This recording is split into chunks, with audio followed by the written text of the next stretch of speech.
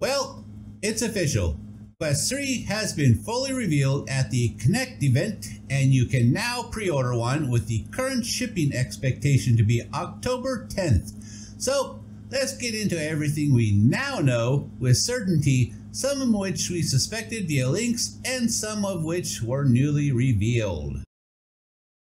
My thumbnail might be viewed as slightly clickbaity, but I'm actually quite serious, so watch to the end and you will understand where I'm coming from. We are going to start with the layout of the Quest 3, as I finally got some clarity on a few questions I had.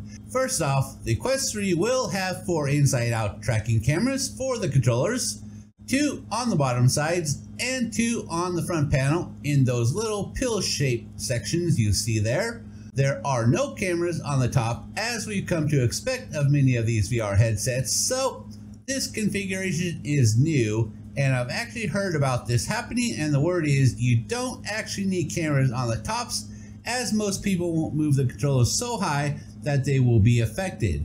Once my Quest 3 arrives and I've had a chance to do some testing, I'll be able to speak more clearly on how effective this configuration is versus what we've been used to. In addition to the 2 inside-out cameras on the front panel, there are also 2 RGB cameras there as well, with an 18 PPD, which is a 10 times the resolution of the Quest 2, and a 2 times the resolution of the Quest Pro in pass-through mode. In addition, on the front between those cameras, there will be a depth sensor for accurate depth projection and room mapping. On the bottom, you will find the IPD adjustment wheel, as we were expecting.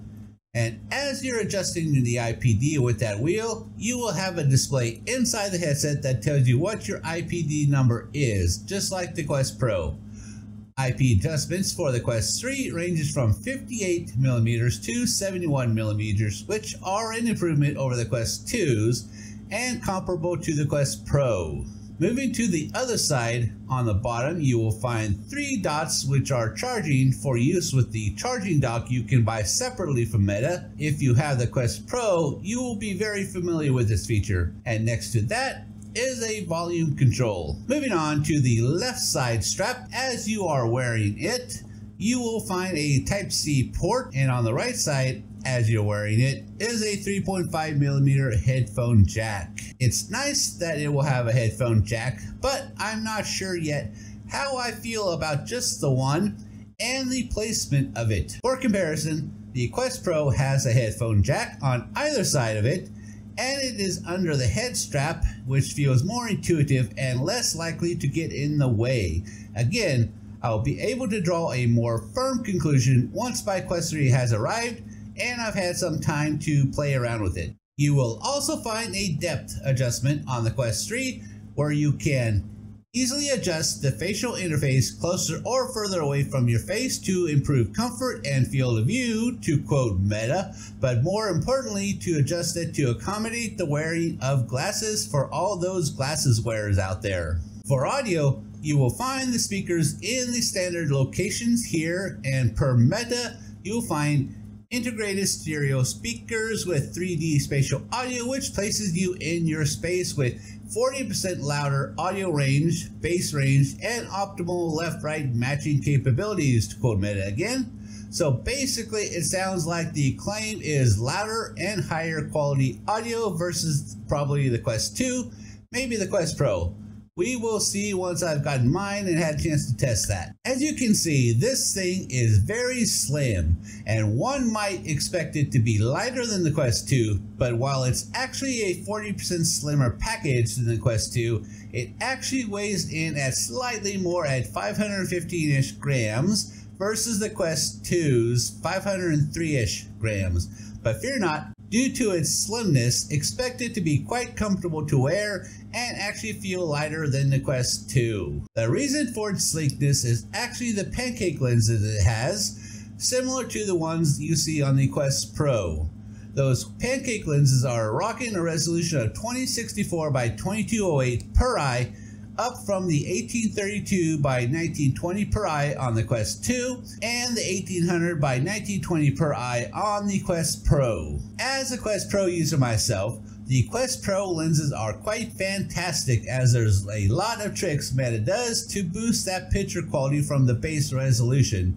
So I'm looking at the increased base resolution plus all that extra stuff I expect them to do, and I'm quite excited to experience the end result and how good that picture will look on the Quest 3. The Quest 3 doesn't let up with the refresh rate either. You're looking at both a 90Hz and an experimental 120Hz option, which is what they did with the Quest 2. Interesting note here is I make the case for this being a Quest Pro killer. The Quest Pro doesn't have 120Hz, be it experimental or not, so keep that in mind. For its FOV or field of view, this was the one I was very pleasantly surprised to see, mainly because Bosworth had made the claim that the Quest 3 FOV would be similar to the Quest 2. Well, as it turns out, thankfully, it's not similar in any way, shape, or form. With the Quest 3, we are looking at an FOV of 110 degrees horizontal and 96 vertical. As a comparison, on the Quest Pro, I measure roughly 102-ish horizontal and vertically, and on the Quest 2, I measure 90 horizontal and 96 vertical. So, if these numbers are accurate, we are looking at an FOV increase over both the Quest Pro and the Quest 2, which is just fantastic. One more nail in the Quest Pro coffin here.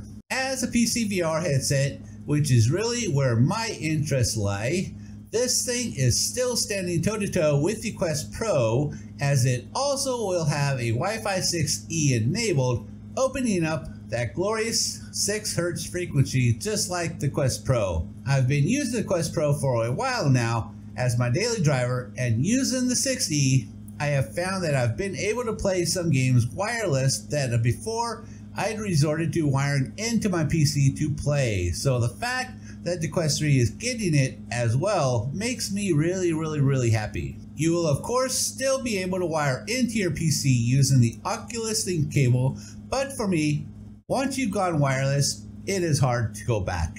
Battery life, you're looking at around the usual, depending on use case, so what, 2 to 3 hours?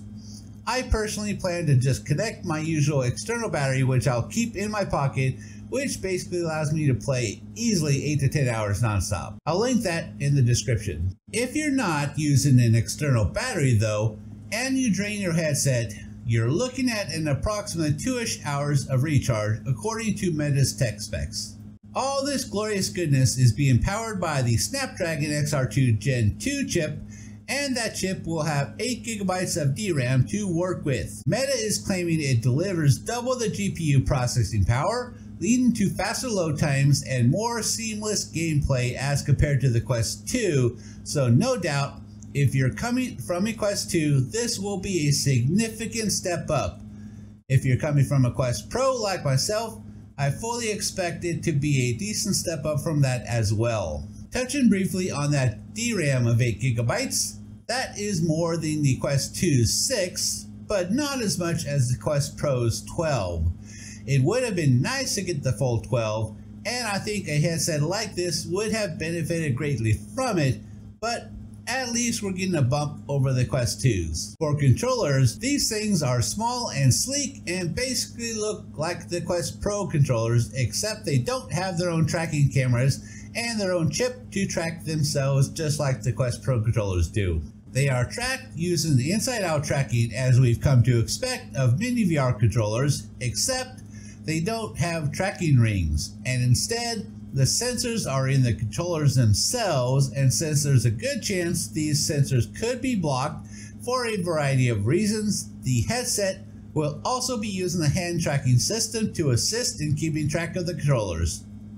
Basically, both of these systems will be working together to always know the location of the controllers. So far, everyone I've seen that got to use them say they work really well, but you will be able to pair the Quest Pro controllers to the Quest 3 and use those as well if you wish. Keep in mind, you are looking at an extra $300 though for the Pro controllers if you don't already have them. All this sweetness, and we haven't even talked price yet. Well, we are looking at 2 storage options. 128 GB version going for $499.99 and the 512GB version going for $649.99. If you pre-order either of these options, you will get a copy of the game Asgard's Wrath 2 when it launches, which is looking like in December-ish. And if you get the 512GB version, in addition to that game, you will get a 6-month trial subscription of MetaQuest Plus,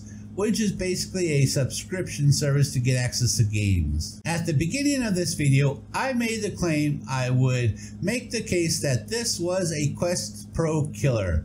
What do you think? Did I do it?